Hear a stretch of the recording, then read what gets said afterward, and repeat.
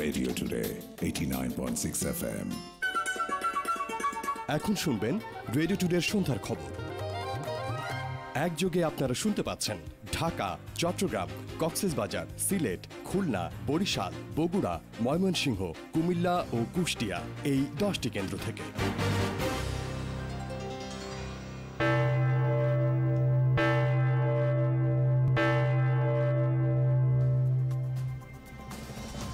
সুপ্রশ্রোতা, স্টুডিওর ঘড়িতে এখন সময় সন্ধ্যা 7:45। রেডিও টুডে সন্ধ্যার খবরে আপনাদের স্বাগত জানাচ্ছি আমি ফারজানা হোসেন। চলুন শুরুতেই জেনে নেওয়া যাক এখনকার ক্রাউন সিমেন্ট প্রধান খবরগুলো।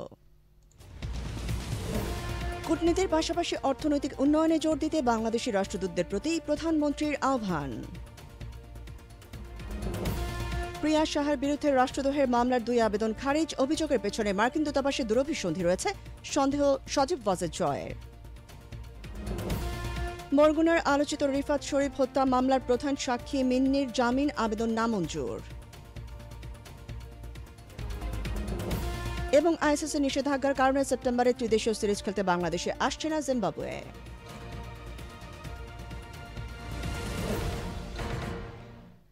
শুনছিলেন শিরোনাম। এই খবর FM 89.6 সম্প্রচারের পাশাপাশি সরাসরি প্রচারিত হচ্ছে আমাদের ওয়েবসাইট www.radiotoday.fm এবং verified Facebook page radio today FM 89.6। এছাড়া গুগল প্লে স্টোর এবং অ্যাপল স্টোর থেকে radio today app free download করে শুনতে পারেন আমাদের সকল অনুষ্ঠান। এবার বিস্তারিত। অর্থনৈতিক উন্নয়নের স্বার্থে বিদেশে বাংলাদেশি রাষ্ট্রদূতদের রাজনৈতিক ও কূটনৈতিক বিষয় বলিতে আরও জোর দেওয়ার আহ্বান জানিয়েছেন প্রধানমন্ত্রী শেখ হাসিনা। তিনি বলেছেন, কূটনৈতিক বিষয়ের বাইরেও অর্থনৈতিক বিষয়গুলোতে জোর দিতে হবে। শনিবার লন্ডনে অনুষ্ঠিত ইউরোপে অবস্থানরত বাংলাদেশের কূটনীতিকদের সম্মেলনে প্রধানমন্ত্রী এসব কথা বলেন। লন্ডনের একটি হোটেলে এই সম্মেলন অনুষ্ঠিত হয়, যাতে ইউরোপের বিভিন্ন দেশে দায়িত্ব পালনরত বাংলাদেশের 15 জন রাষ্ট্রদূত, হাইকমিশনার এবং স্থায়ী প্রতিনিধি যোগ দেন। আমরা যেমন বন্ধুত্ব রাখবো, সাথে সাথে আমাদের ব্যবসা বাণিজ্য সম্প্রসারণ করা, বিনিয়োগ বৃদ্ধি করা, কোন কোন দেশে কি কি ধরনের পণ্যের চাহিদা সেটা যেমন খুঁজে বের করা, বা সেই পণ্যগুলির মধ্যে কি কি আমরা উৎপাদন করতে পারি বা রপ্তানি করতে পারি, আমাদের রপ্তানির বাস্কেটটা বাড়ানো। আমাদের খুঁজে দেখতে হবে যে কোন দেশে কি ধরনের পণ্য চাহিদাটা।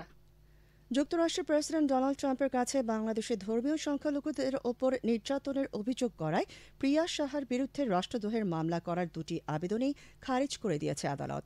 রাষ্ট্রদ্রোহের মামলা করতে হলে সরকারের অনুমতি নিতে হয়। সেই অনুমতি না থাকায় মামলার আবেদন 2টি খারিজ করে দেন ঢাকার 2 জন মহানগর হাকিম।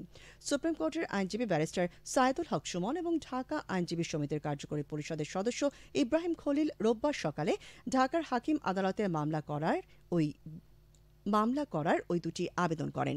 গত 17 জুলাই হোয়াইট হাউসে এক অনুষ্ঠানে প্রেসিডেন্ট ডোনাল্ড ট্রাম্পের কাছে প্রিয়া সাহা অভিযোগ করেন, বাংলাদেশের ধর্মীয় সংখ্যালঘুরা মৌলবাদীদের নিপীড়নের শিকার হচ্ছেন এবং প্রায় 3,70,00,000 হিন্দু, বৌদ্ধ, খ্রিস্টান নিখোঁজ রয়েছেন।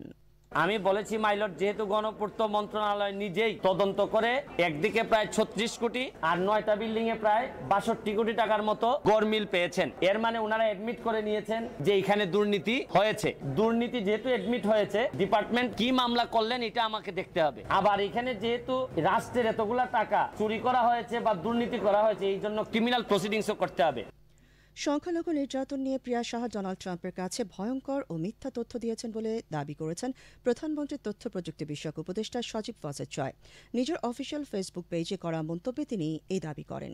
এতে তিনি লিখেছেন, এ ধরনের কাজের পেছনে একটি কারণই চিন্তা করা যায়, আর তা হল মানবিকতার দোহাই দিয়ে এই অঞ্চলে মার্কিন সেনা অভিযানের ক্ষেত্র প্রস্তুত করা। এর পেছনে মার্কিন দূতাবাসের দুরভিসন্ধি রয়েছে বলেও সন্দেহ প্রকাশ করেন সজীব ওয়াজেদ জয়।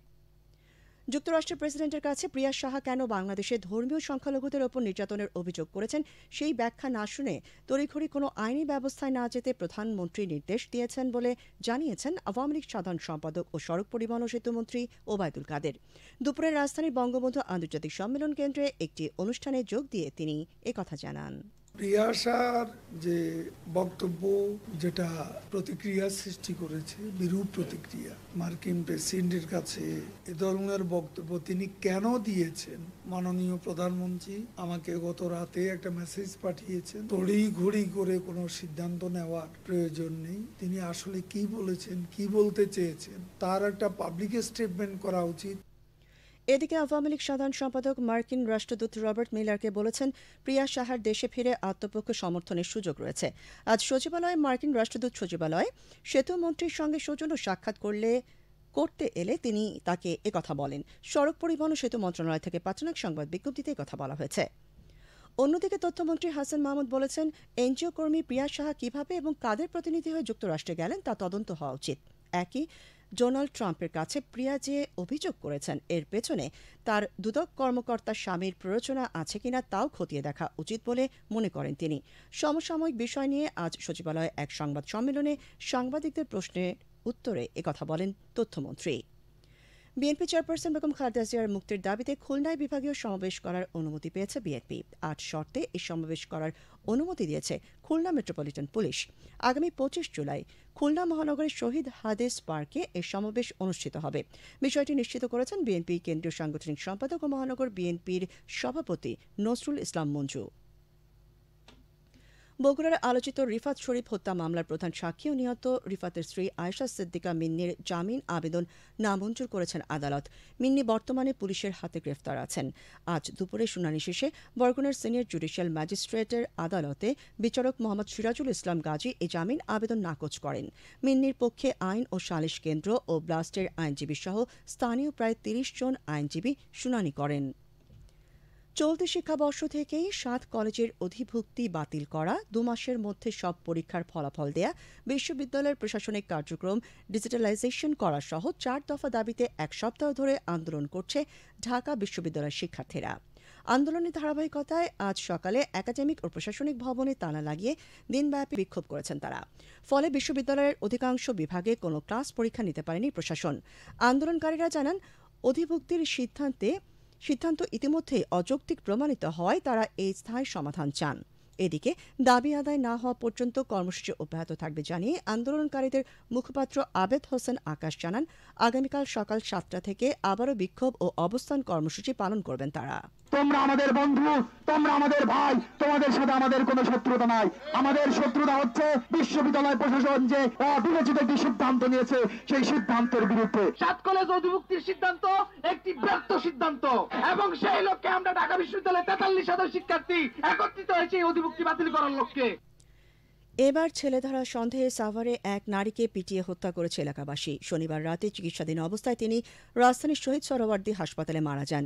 প্রত্যক্ষদর্শীরা জানায় শনিবার দুপুরে সাভারের হেমায়তপুরের তেঁতুলঝড়া এলাকায় এক নারী এক শিশুকে বিস্কুট খাওয়াতে চাইলে এলাকাবাসী ছেলেধরা সন্দেহে তাকে পিটুনি দেয়। এতে ঘটনাস্থলে সংজ্ঞা হারিয়ে ফেলেন ওই নারী। পরে খবর পেয়ে পুলিশ তাকে আশঙ্কাজনক অবস্থায় উদ্ধার করে চিকিৎসার জন্য ঢাকার শহীদ সরোয়ার্দী হাসপাতালে নিয়ে আসে। সেখানে চিকিৎসাধীন অবস্থায় তিনি মারা যান। এদিকে নওগাঁয় ছেলেধরা সন্দেহে গণপিটুনির শিকার ৬ জনকে উদ্ধার করেছে পুলিশ। আজ সকালে তাদের উদ্ধার করা হয় বলে জানা গেছে। দেশের বিভিন্ন এলাকায় বন্যা পরিস্থিতি অপরিবর্তিত রয়েছে। বন্যায় সিরাজগঞ্জের ৫ উপজেলার ৩৮৮টি গ্রাম ক্ষতিগ্রস্ত হয়েছে। এইসব গ্রামের ১১০০ পরিবার সম্পূর্ণ এবং ৭৮,০০০ পরিবার আংশিক ক্ষতিগ্রস্ত হয়েছে। ক্ষতিগ্রস্ত এসব পরিবার আশ্রয় নিয়েছে আশ্রয় কেন্দ্র সহ বাঁধ ও উঁচু স্থানে। সিরাজগঞ্জ শহর রক্ষা বাঁধ হার্ট পয়েন্ট এলাকায় যমুনা নদীর পানি গত ২৪ ঘণ্টায় ১৪ সেন্টিমিটার কমলেও এখনও বিপদসীমার ওপর দিয়েই প্রবাহিত হচ্ছে। এছাড়া কুড়িগ্রাম ও জামালপুরের সার্বিক বন্যা পরিস্থিতিও অপরিবর্তিত রয়েছে। নদ নদীর পানি কমতে শুরু করায় কিছু এলাকায় বন্যা পরিস্থিতির সামান্য উন্নতি হলেও কুড়িগ্রাম জেলার সার্বিক বন্যা পরিস্থিতি অপরিবর্তিত রয়েছে। ব্রহ্মপুত্রের পানি এখনও চিলমারি পয়েন্টে বিপদসীমার ৬৩ সেন্টিমিটার এবং ধরলা নদীর পানি সেতু পয়েন্টে বিপদসীমার ২৩ সেন্টিমিটার উপর দিয়ে প্রবাহিত হচ্ছে।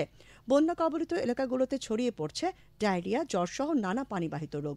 এছাড়া যমুনা ব্রহ্মপুত্রের পানি কিছুটা কমলেও জামালপুরের সার্বিক বন্যা পরিস্থিতি অপরিবর্তিত রয়েছে। শুনছেন রেডিও টুডে সন্ধ্যার খবর, সঙ্গে আছি আমি ফারজানা হোসেন। নিচ্ছি ছোট্ট একটি বিরতি, ফিরছি ঠিক ৪০ সেকেন্ড পর।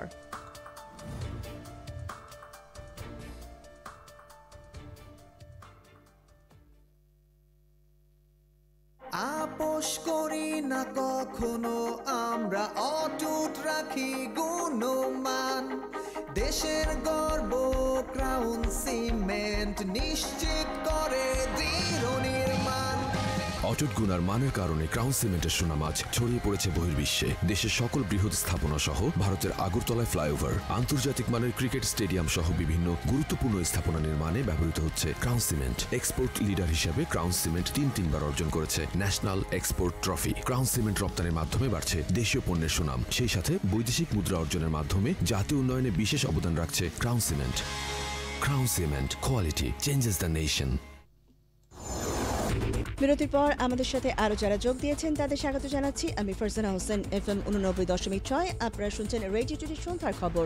একযোগে প্রচারিত হচ্ছে ঢাকা, চট্টগ্রাম, কক্সবাজার সহ দেশের বৃহত্তম শহরগুলোতে। 1994 সালে পাবনার ঈশ্বরদীতে তৎকালীন বিরোধী দলীয় নেতা ও বর্তমান প্রধানমন্ত্রী শেখ হাসিনার ট্রেনে গুলি ও বোমা হামলায় খালাস চেয়ে মৃত্যুদণ্ডপ্রাপ্ত 8 আসামি সহ সর্বমোট 43 জন হাইকোর্টে আপিল করেছেন। আজ হাইকোর্টের সংশ্লিষ্ট শাখায় এই আবেদন করা হয় বলে সাংবাদিকদের জানিয়েছেন তাদের আইনজীবী ব্যারিস্টার কায়সার কামাল। স্থানীয় নেতাকর্মী তারা হচ্ছে ইন্টারেস্টেড গ্রুপ, তাদের সাক্ষ্যের উপরে ভিত্তিতেই এই রায়টা করা হয়েছে, যে কারণে আমরা আপিল করছি। রাজধানী যাত্রাবাড়িতে গ্রিন লাইন পরিবহনের বাস চাপায় পা হারানোর প্রাইভেট কার চালক রাসেল সরকারকে ক্ষতিপূরণের মাসিক 5 লাখ টাকার প্রথম কিস্তি পরিশোধে 1 সপ্তাহ সময় দিয়েছেন হাইকোর্ট। গ্রিন লাইন পরিবহনের সময় আবেদনের প্রেক্ষিতে বিচারপতি FRM নাজমুল আহসান ও বিচারপতি KM কামরুল কাদেরের সমন্বয়ে গঠিত হাইকোর্টের দ্বৈত বেঞ্চ দুপুরে এ আদেশ দেন। গত 10 এপ্রিল রাসেল সরকারকে ক্ষতিপূরণের 50 লাখ টাকার মধ্যে 5 লাখ টাকার চেক হস্তান্তর করা হয়। পরবর্তীতে বাকি টাকা দিতে কয়েক দফা সময় দিলেও এখনও আদালতের আদেশ বাস্তবায়ন করেনি গ্রিন লাইন কর্তৃপক্ষ। রাসেল সরকারের আইনজীবী খন্দকার শামসুল হক রেজা জানিয়েছেন, আগামী ধার্য তারিখের মধ্যে ক্ষতিপূরণের টাকা না পেলে গ্রিন লাইন কর্তৃপক্ষের বিরুদ্ধে আদালত অবমাননার অভিযোগ আনা হবে। সরকারি দলের মন্ত্রী এমপিরাও এটা করে না, বা বিরোধী দলের বড় বড় তারাও কখনো দেখি নাই। আদেশ কমপ্লাই না করেন তো বলে আমরা এই অসুবিধা আছি, আমরা অমুক তারিখ দেব, সে কথা তখন তারা বলে না। আজকেও সিম্পল পাওয়ারটা ফাইল করলো আর মুখে বললো যে আমরা সময় চাচ্ছি, কিন্তু আমরা আদেশ কমপ্লাই করলো না, পাওয়ারটা ফাইল করলো। এই ধরনের ঘটনা খুবই বিরল। এবার দেশের বাইরের খবর।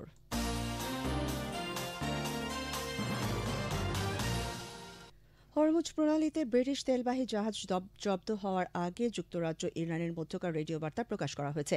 আজ বিবিসি অনলাইন প্রতিবেদনে ওই রেডিও বার্তা প্রকাশ করা হয়েছে। প্রতিবেদনে বলা হয়েছে, ইরানের একটি সশস্ত্র বাহিনীর জাহাজের সাথে ব্রিটিশ রয়্যাল মেরিনের যুদ্ধ জাহাজ HMS মন্ট্রোসের মধ্যে ওই রেডিও বার্তা বিনিময় হয়। ওই বার্তায় ইরানের জাহাজটিকে ব্রিটিশ রয়্যাল মেরিন বারবার ব্রিটিশ তেলবাহী জাহাজের দিকে অগ্রসর হতে নিষেধ করছিল। রয়্যাল মেরিনের সতর্ক করছিল যে ইরানের বাহিনী তেলবাহী জাহাজটিতে অবতরণ করলে এটা আন্তর্জাতিক আইনের লঙ্ঘন হবে। এক পর্যায়ে ইরানের জাহাজ থেকে বলতে শোনা গেছে, ব্রিটিশ ওই তেলবাহী জাহাজটিকে নিরাপত্তাজনিত কারণে আটক করতে যাচ্ছে ইরান। এদিকে এটিকে কেন্দ্র করে উত্তেজনা সৃষ্টি না করতে যুক্তরাজ্যকে সতর্ক করেছে ইরান। ইরানি কর্তৃপক্ষের বরাত দিয়ে বিবিসি জানিয়েছে, আটক হওয়া জাহাজের সকল ক্রু নিরাপদ ও সুস্থ আছেন। উদ্ভূত পরিস্থিতিতে ইরানের বিরুদ্ধে কী পদক্ষেপ নেওয়া হবে তা আগামীকাল জানানো হবে বলে জানিয়েছেন ব্রিটিশ পররাষ্ট্রমন্ত্রী জেরেমি হান্ট। ব্রিটিশ এয়ারওয়েজ 7 দিনের মধ্যে কায়রোগামী তাদের সকল ফ্লাইট বন্ধ ঘোষণা করেছে। ব্রিটিশ এয়ারওয়েজ 7 দিনের জন্য কায়রোগামী তাদের সকল ফ্লাইট বন্ধ ঘোষণা করেছে। বিবিসি জানিয়েছে, নিরাপত্তার কারণ দেখিয়ে হঠাৎ করেই এই সিদ্ধান্ত নিয়েছে বিমান সংস্থাটি। এর আগে গতকাল জার্মান এয়ারলাইন লুফথানসা মিউনিখ ও ফ্রাঙ্কফুর্ট থেকে কায়রোগামী তাদের ফ্লাইট বাতিলের ঘোষণা দিলেও আজ থেকে আবার চালু করেছে। তবে কী ধরনের নিরাপত্তার ঝুঁকি রয়েছে তা এখনও সুনির্দিষ্ট করে জানানো হয়নি।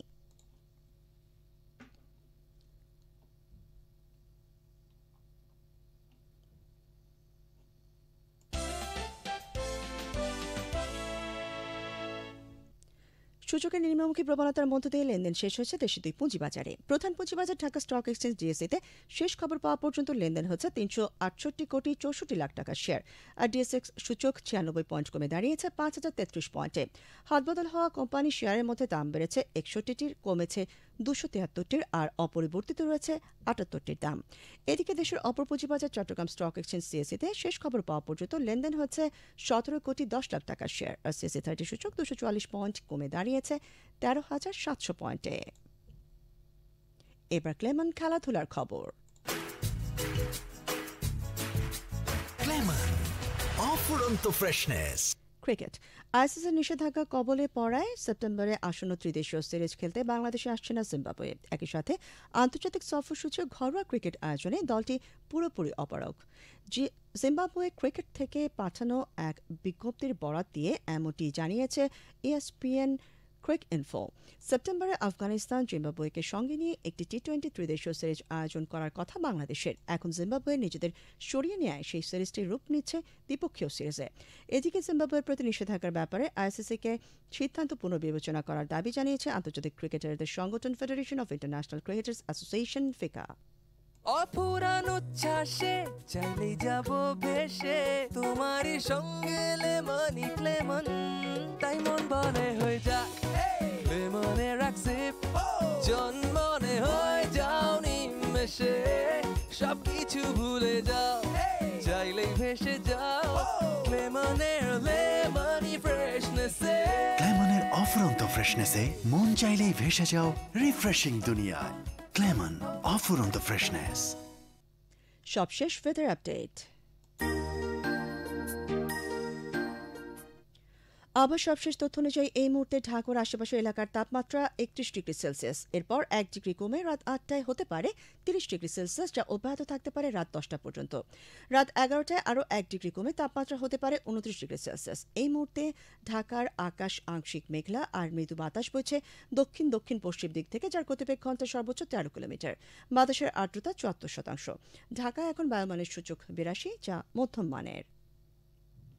সুপ্রশ্রোতা, আমরা সন্ধ্যার খবরের শেষ পর্যায়ে এসে গেছি। বিদায় নেওয়ার আগে আরেকবার জানিয়ে দিচ্ছে এখনকার ক্রাউন সিমেন্ট প্রধান খবরগুলো। কূটনীতির পাশাপাশি অর্থনৈতিক উন্নয়নে জোর দিতে বাংলাদেশের রাষ্ট্রদূতদের প্রতি প্রধানমন্ত্রীর আহ্বান। প্রিয়া সাহার বিরুদ্ধে রাষ্ট্রদ্রোহের মামলার 2 আবেদন খারিজ, অভিযোগের পেছনে মার্কিন দূতাবাসের দুরভিসন্ধি রয়েছে, সন্দেহ সজীব ওয়াজেদ জয়ের। বরগুনার আলোচিত রিফাত শরীফ হত্যা মামলার প্রধান সাক্ষী মিন্নির জামিন আবেদন নামঞ্জুর। এবং আইসিসির নিষেধাজ্ঞার কারণে সেপ্টেম্বরে ত্রিদেশীয় সিরিজ খেলতে বাংলাদেশে আসছে না জিম্বাবুয়ে।